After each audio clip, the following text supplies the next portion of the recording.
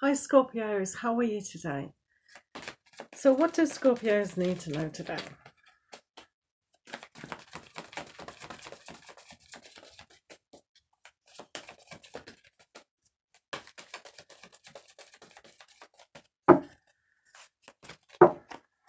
So the first aspect, we have the ego. Doesn't sound like Scorpio at all. No, joking aside.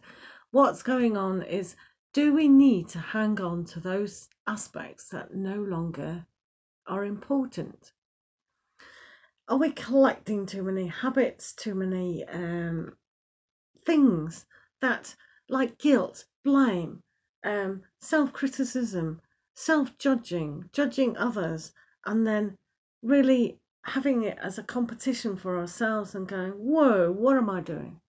These habits can destroy you at the drop of a hat. And they're not real either. It's what we're thinking about ourselves. The Siamese cat here is a very regal cat. You know, they've got that reputation, whether they are or not, you know. However, all these jewels that she's collected, yes, she looks pretty, you're gorgeous. But I'll tell you one thing, when you die, you can't take any of that with you. What you can take is kindness and love and gentleness. That's going to aspire your soul and your spirit to a softer, gentler place, to give you, to take you, if you allow it, for true enlightenment and true spirituality. But when we keep hold really tight to what we think we need and what we desire on a negative aspect, that's not going to help us aspiring to the awakening of the age of enlightenment and spirituality, to progress our soul journey. So it's important. This is why this card was called the devil. But it's not. It's called the ego and the personality. Because the personality can never be enlightened. It's the soul and the spirit that moves on. But it's the personality that keeps us tied to mundane things that aren't a progress in spirituality. Let's see what else is going on. With the Nine of Spring here. So moving away quickly, if someone's hoodwinked you and you fall in it, like codependency, for instance, that is a trap in itself. So moving away from these certain traps is perhaps a good idea. Recognize how good and the challenges you've come in your life, but also recognize, wow, I've been hurt. Wow, how did I fall in that trap? I'm getting out now. Aspect. Okay. You've got the Prince of Autumn here, working very hard for your new goals. So this is perhaps a more beneficial aspect of really giving and nurturing. The seahorse is a male seahorse, and he's the one that gives birth.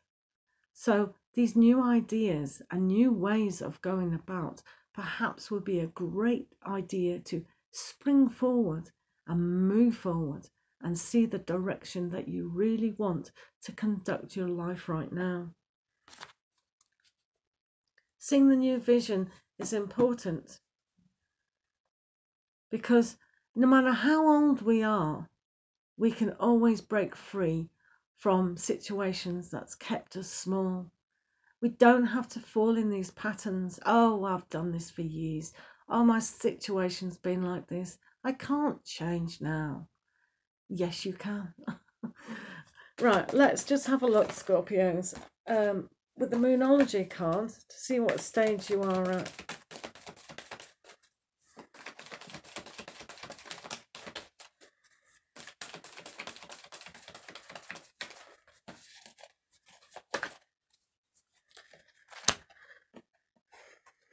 There you go, people.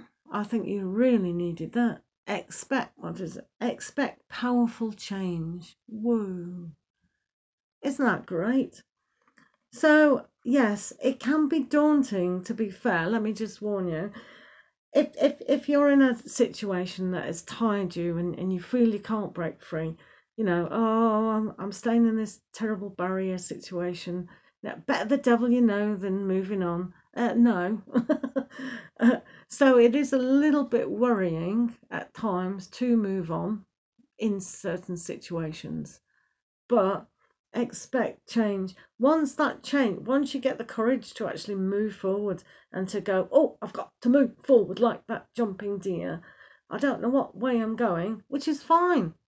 But when the change does come, allow that aspect to just permeate in yourself.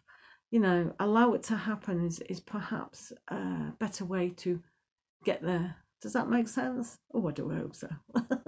All right, lots of love to you guys. See you again.